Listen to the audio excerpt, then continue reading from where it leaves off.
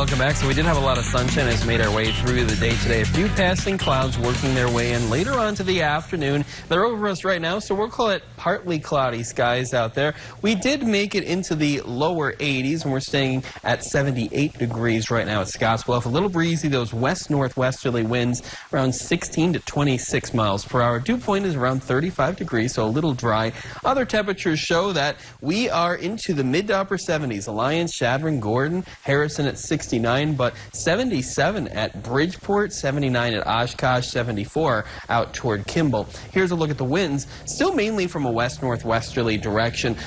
Pretty breezy as you make your way south of Scottsbluff. Those wind speeds sustain 20 to 25 miles per hour. Some of the strongest gusts on here are wind gusts to 30 to 35 miles per hour across the panhandle. That westerly wind pretty dry, so most of the moisture missing as well off to the south and off to the east. We have mainly clear skies over us right now and just a few clouds, say between the I-25 corridor and the Nebraska state border into portions of central Wyoming. That is it for the moisture across most of the viewing area right now, just in the form of clouds. This high pressure system is working its way off to the east, and with it go the rain into the Midwest and Northeast and the cool air. Now the high is going to give us a really nice surge of warm air. We did make it into the lower 80s today. Could be into the mid, maybe some upper 80s tomorrow. That usually happens ahead of a cold front making its way through, and there are chances for some moisture as we make our way through the weekend. So here's a look at the skycast. Partly cloudy skies lasting through the overnight.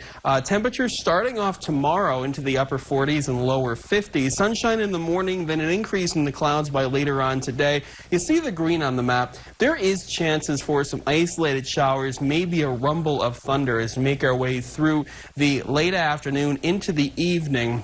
Most of the severe weather will be into portions of central and then eastern Nebraska. And then as we go through the overnight into Sunday, into the mid-40s, could be some remnant rain showers, maybe a rumble of thunder for the day on Sunday.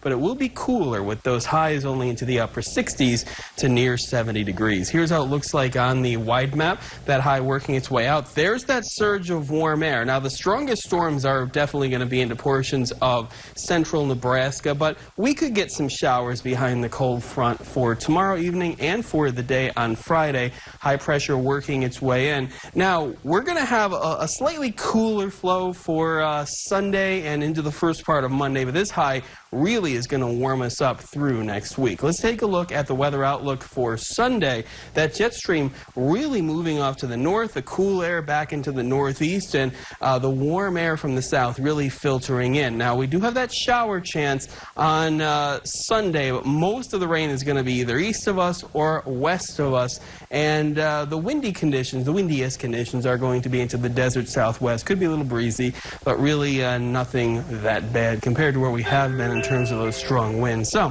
let's take a look at the extended forecast. 86 tomorrow. The surge of warm air ahead of that cold front that could give us some showers, maybe a rumble of thunder Saturday into Sunday. High of 70 on Sunday, then 73 on Monday with mostly sunny skies. A little breezy out there. 75 on Tuesday, and then Wednesday, Thursday, and Friday, we're back to a warm weather pattern. 70s, even some lower 80s. Partly cloudy skies through the afternoon on those days. Into the evening, maybe some showers and thunderstorms to break the heat. Angel? Thanks, Justin. The Kentucky Derby is coming tomorrow, and we have a preview for you now.